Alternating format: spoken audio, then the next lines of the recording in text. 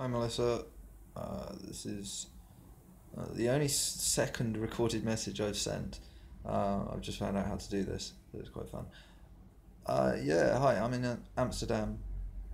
Um, I don't know whether you have read or seen the bits that I've put up recently. I tried to get into Toronto. I was refused entry.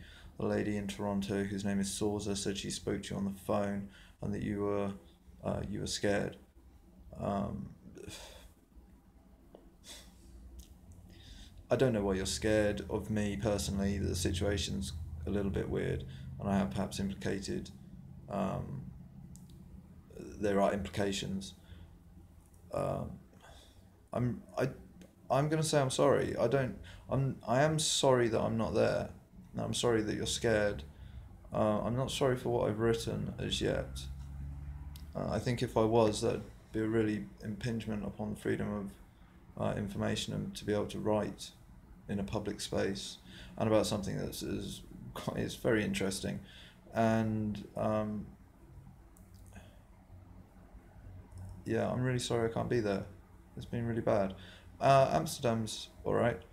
The Pride Festival, if you were here, you could do some face makeup and stuff. It'd be really good. It's this weekend. I'm hoping to still be able to be here, but most of the money is now gone. I lost 1,200 um, booking flight and hotel to Canada. And then somebody has now gone and used my card somehow and has taken three amounts of money from my account, which we're still investigating. I've got to go to the police tomorrow. I hope you can see from these videos that I am sane and I'm friendly and nice. Good. My parents are getting old. They've not really had the most stable marriage or life. I think my dad's quite paranoid, perhaps, for some of the things he's done. Um, so I'm not really sure what's going to happen to me next. I'm most likely going to be heading back to England. I have been looking for work here.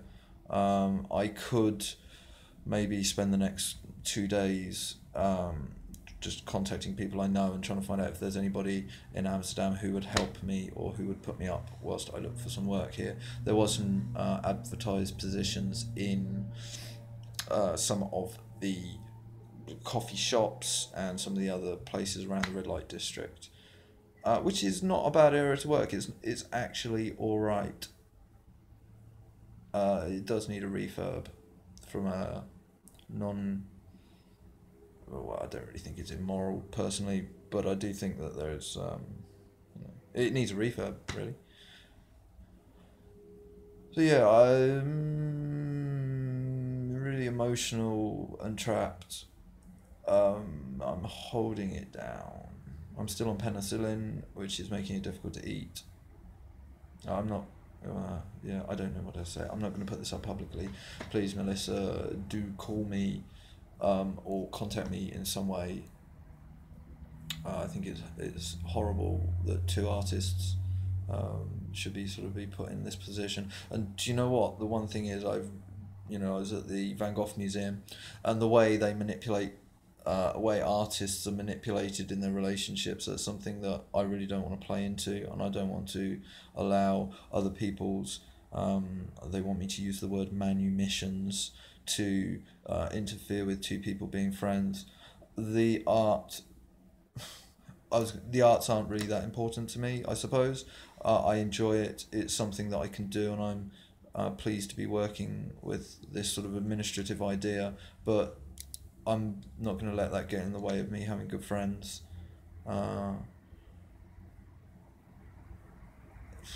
Registered sane. Everywhere I go, adult people who are sane also like me. I don't get on so well with cokeheads. I hope, I don't know, I'm not going to say that either because Miss Melissa Bernard, you can do as you want. Um, I just hope you're not doing anything that's silly or harmful to yourself. I am smoking some skunk out here. It's sort of alleviating some back and neck pain. This is kind of gone. I don't know whether you saw the other photos either. They're pretty grotesque. It's sort of gone, but then it's not. But it's not what it was. So